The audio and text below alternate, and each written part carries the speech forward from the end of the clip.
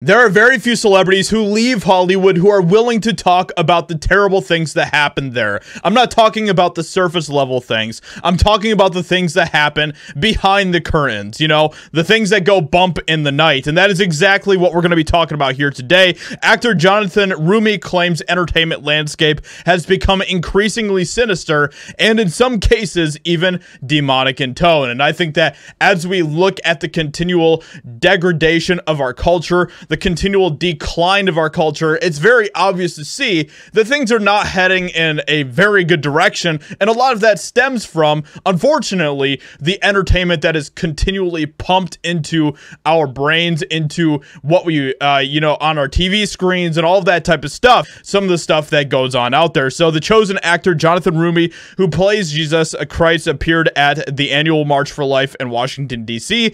and noted that the landscape in the entertainment industry, especially in film, television, music, has become increasingly sinister. About halfway through his speech, Roumie stated, "For some time now, we have been witnesses to a mounting polarity between light and dark. We've seen it manifest itself in many facets of culture," which I think we can all attribute to. You know, we are definitely seeing that continual polarization between two very different groups of people in our culture. You know, one want to continue to do terrible things, and you know, a lot of that unfortunately involves children, which is a complete tragedy. And then we see more people that are wanting to actually stand up against a lot of that is going on. He continued, "But I would like to address, as I see it, as an artist in the entertainment industry, the last several years there's been a sharp and disturbing increase in the darkness of the imagery being used in film, television, and music. The landscape has become increasingly sinister." And what he says here is absolutely just phenomenal. "The youngest of us, the most vulnerable, as well as those who are not grounded in a solid faith in God, are susceptible to the influences of those images,"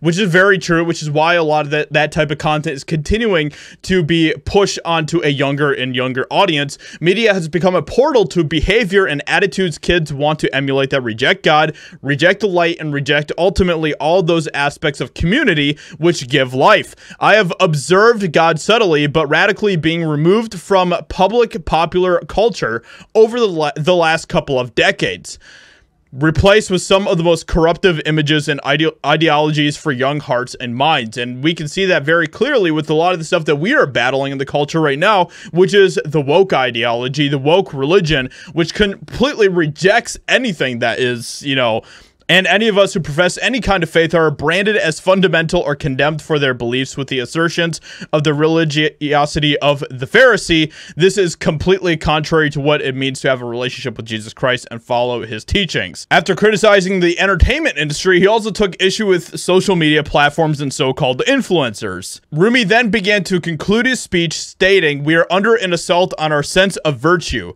an attack on the family structure and the sacredness of the gift of life," which is something that I am very passionate about, you know, and that's something that I totally believe is that Hollywood is completely attacking the family structure. They can't stand the family structure. They can't stand strong families. And it's not just Hollywood. Unfortunately, it's all of our major institutions that are continuing to try to destroy strong families. And when you destroy strong families, then you have a weak culture. It's at least awesome to see at least someone who is willing to call out the insanity of what is going on in the culture. There are very few celebrities who are willing to do that. So kudos to him for doing that. And honestly, it's really awesome to see. So with all of that being said, let me know what you think about what he says here. I hope you guys enjoyed this video. Leave a like, subscribe, and I'll talk to you all in another video very soon.